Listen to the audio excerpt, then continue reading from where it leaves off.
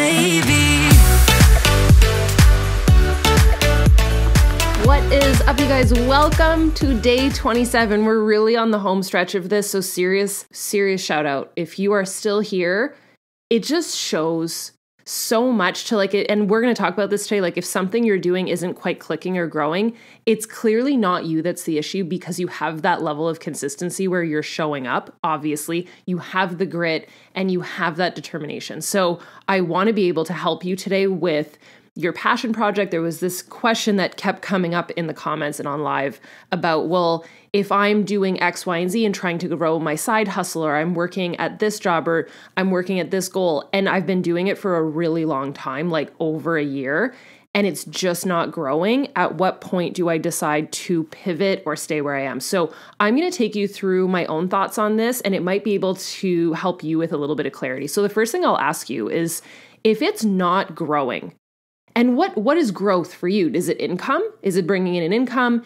Is it happiness levels? What is your determining factors of success? Now, once you've determined what that success means, and if it's income, that's cool. If it doesn't make dollars, it doesn't make sense, honey. So if your business is literally tanking in the opposite direction, it's time to self-assess. So my question is, based off of that factor of what you deem success, is it internal, being you can control it, or is it external, being it's something else? Now, very quickly, I just want to note, don't play this game of, well, it's everybody else's fault. It's my following that sucks. That's on you. But if you have a boss, or if you are in a perfect example, if you are in a network marketing business and your business just isn't growing and you're actually seeing a decline, might be time to self-assess, because you technically, hate to say it, you don't have control over it. You might have to pivot. So little things like that can be, I think, a really good self-assessment. Now, if it's just, and for 99% of us, when we're growing a business, you're just not showing up enough. You might think you're showing up a lot, but it's not enough. So what I would say is figuring out the controllable factors that might be internal that you could work on. And one post a day on Instagram isn't going to cut it to grow a business. So this is where I've talked about the content machine. There's a free Instagram page that I've made it. So there's tons of free tools on there. You can also do the full academy, and you can see what I'm talking about if you go. I'll link it down below, but there is Build a Content Machine on Instagram. It's a page run by me. I don't post on it very much, but every single post is like, there's even some little Halloween ones, but there's tons of tips about, see, how do you stay consistent and grow a following in a brand? So they're always just like cute little pink branded pictures with really good tangible tips. So you can go on there, you can go check out the academy, but that is the concept of the Build a Content Machine Academy, where you post on one platform, and I'm going to give you some tangible tips today.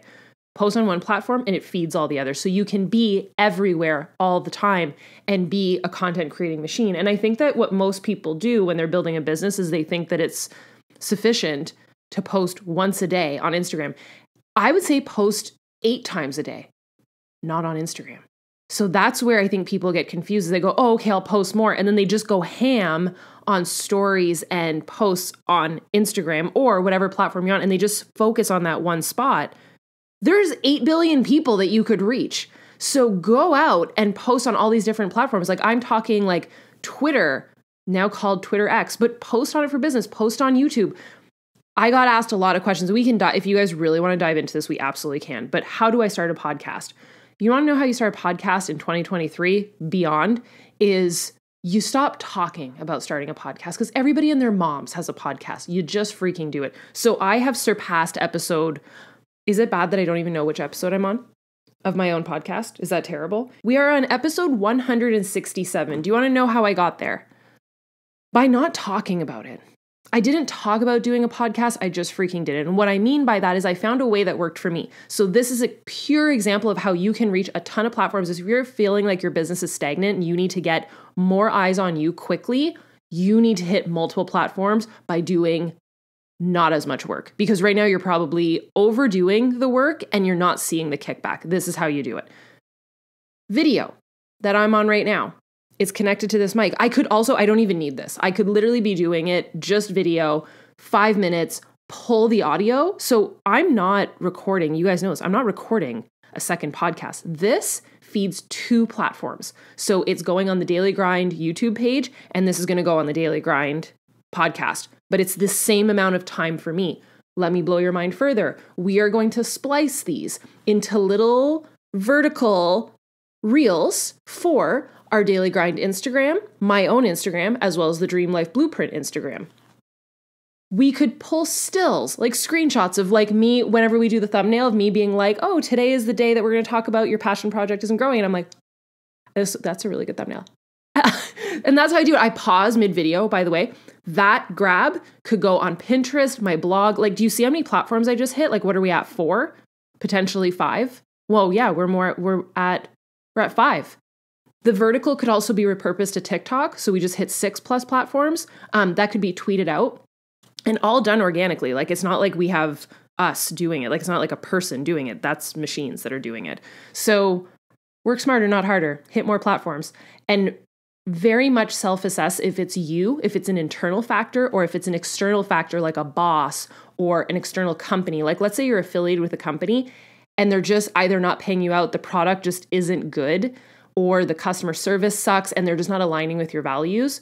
It's time to pivot. That's an external factor. You can't control it. It's not based off of you. But if you're trying to grow your YouTube page, or you're trying to grow your business where, let's say you print stickers and you're trying to grow that, that's on you. You can completely control how many posts you put out and how many people you reach. You could split test ads. Split testing just means you put 2 ads out, put a couple bucks behind both, see which one does better. We do this all the time at the Daily Grind. See which one does better and then pour into that one that does well.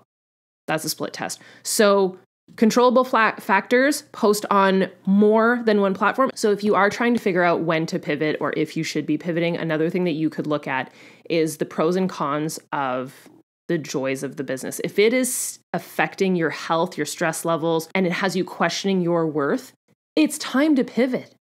If it is not raising your number in your bank account and your internal vibration of freaking happiness, then it is not worth your time. It is not worth your energy. Pivot. There's a big difference between being a quitter and being smart enough to know when you aren't being valued at the worth that you actually are. And that's when it's time to go. So it's up to you. Either you level up and you know your worth and you know what you're capable of and you step up to the plate and you create more content and you hustle harder, or you pivot, know your worth, and you go put your efforts where it'll be respected and valued and worth your while. So hopefully this was helpful to you guys today. If you did have some epiphanies, I still want to see it in the comments because it shows me what's really hitting home with you guys. And what we'll do heading into the next couple of days, I really want to go a little bit deeper into this entire like know your worth, glowing up, making bank conversation, because it really seems like the day that I talked about the multiple streams of income really hit home with a lot of you, and that's what stemmed a lot of questions. So if that's how you guys want to keep going until the end of this, let's freaking do it. So with that said, I will see you guys tomorrow. Bye, dudes.